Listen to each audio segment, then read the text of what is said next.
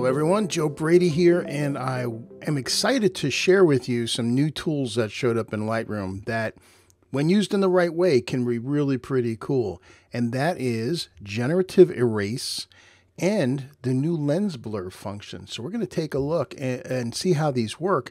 And I think I found the perfect image for that. This is my new car. Yeah, right, Brady. This is a over $1 million McClaren P1. But it really lends itself for showing out how these tools work. So I did some basic edits to it already. You can see here, I opened up the shadows and added some saturation, etc. Just regular basic edits. But let's do some fun stuff. And the first thing we're going to do is hit the erase tool up here in the masking panel.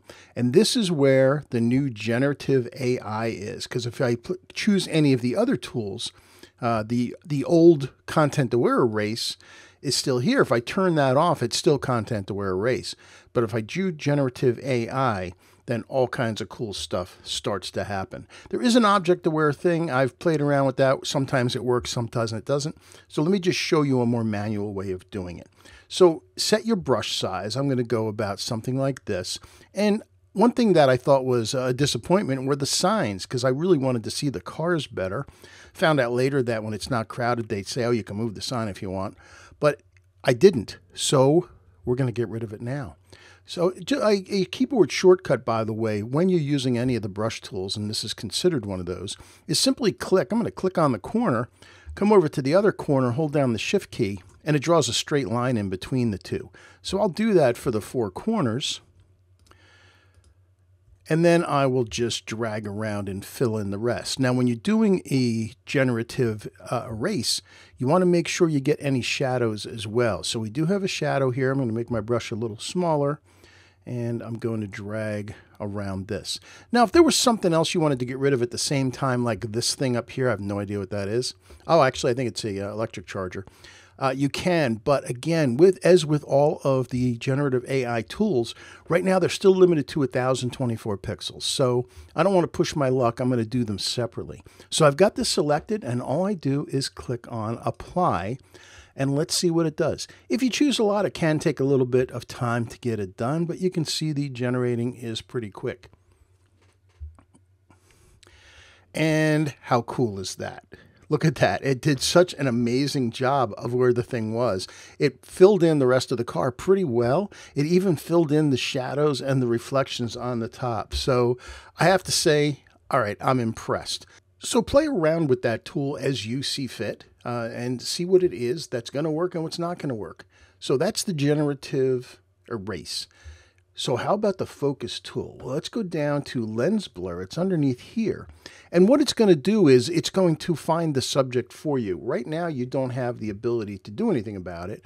So I'm just going to click apply, because it's going to look at the subject and it's going to kind of figure out depth of field and blur the stuff behind it. And if you look back here, the cars got blurrier. Well, we can make them more blurry. So let's make them more blurry. And we can even boost it, and then you have this series of different kind of bokehs that are created. So if I click on that one, that does bigger circles. What is that? I like that one. That one does the rings, doesn't work for here. And that one's okay too. So it's between that one. Oops, sorry, it's between that one and that one. Actually, I like that one better. That's even blurrier. And you can also, there's a thing called visualize depth.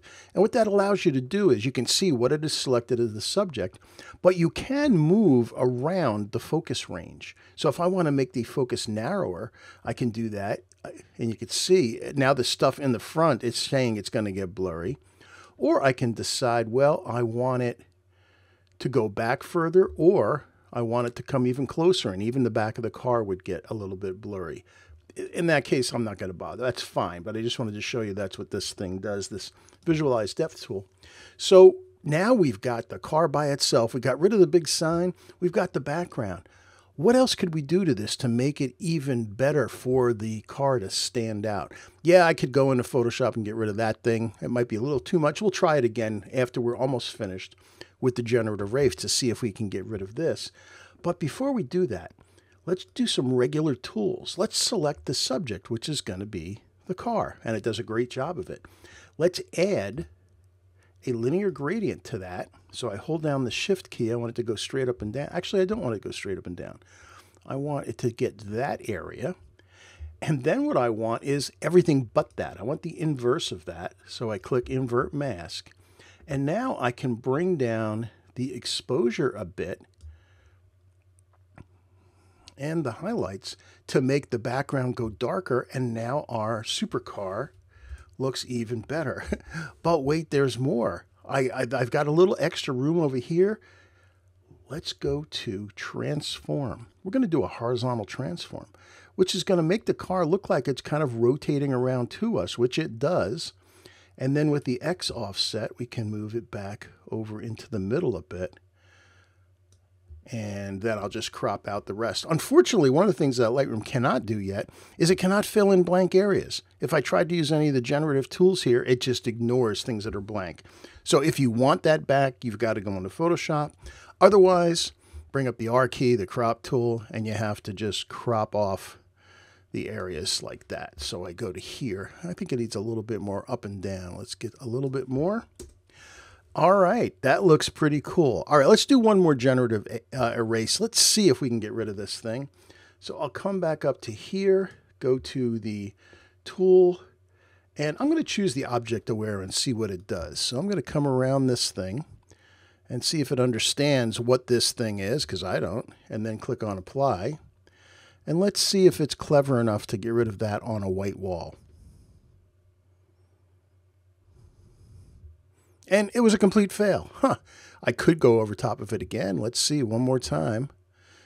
Again, sometimes it doesn't work. This is early days for this stuff. But you do need to know that sometimes it just doesn't work.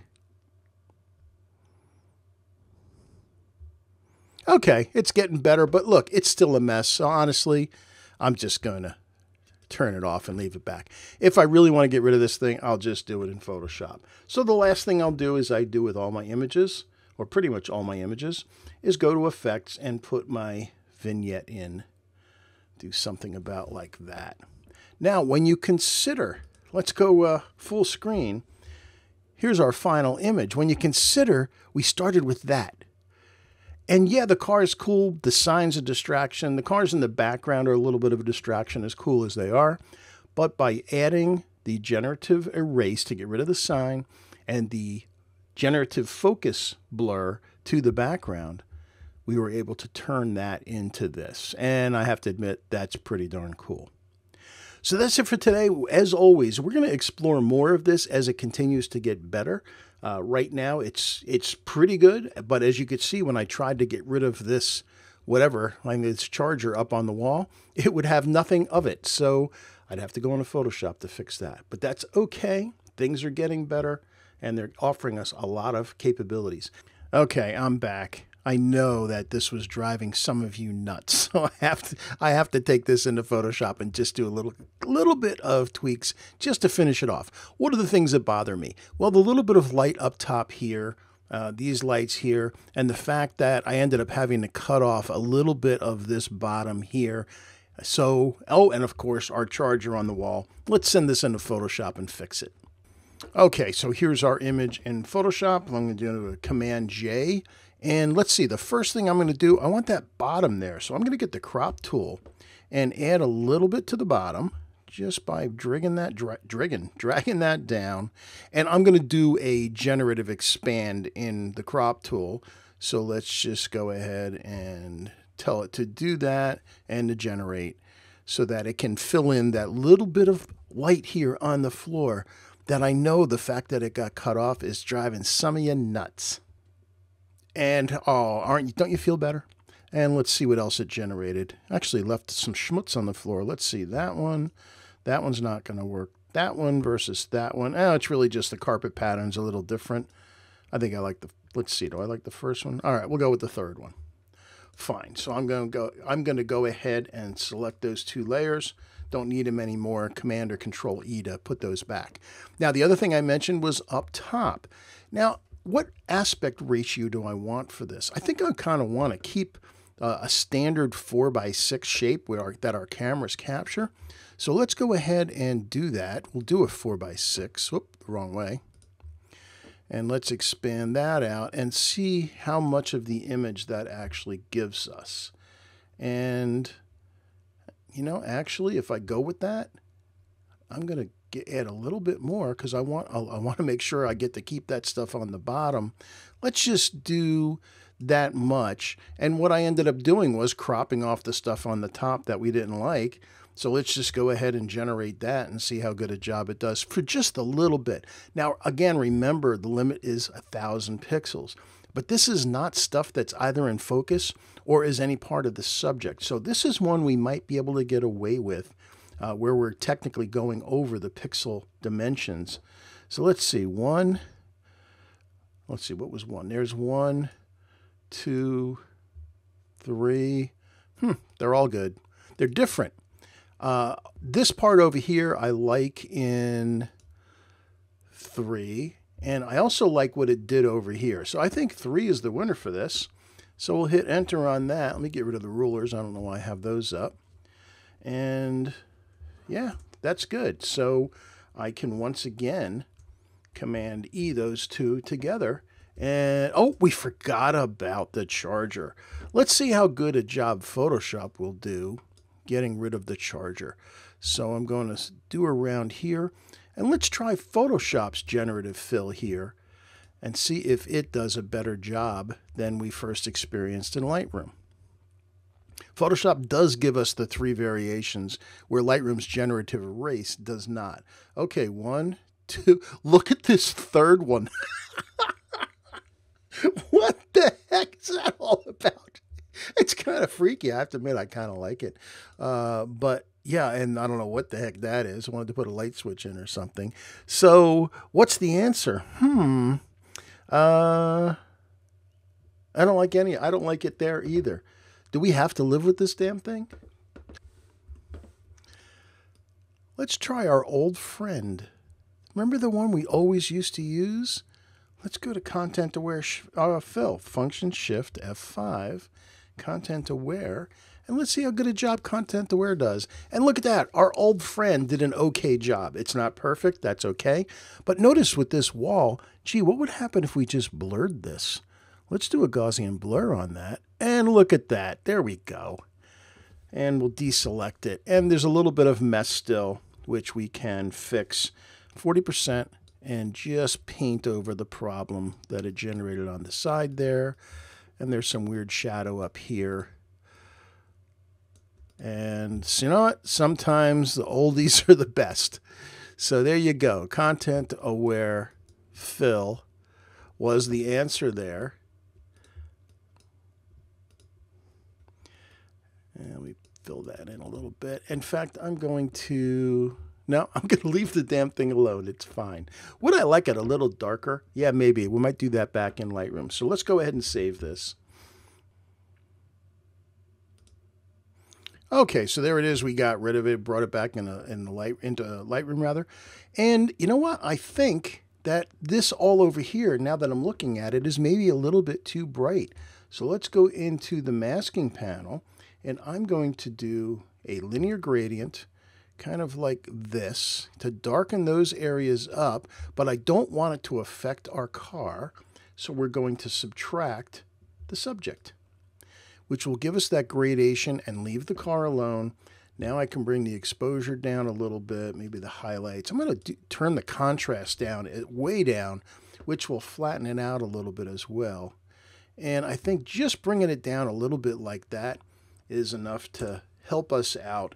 Okay, I think we're good. I think there's our final. So for those of you who were being driven nuts by that thing on the wall, there we go. It's gone. And I also added back in the little bit that we cut off because the generative fill, actually our horizontal rotation caused the loss of that. So very cool stuff.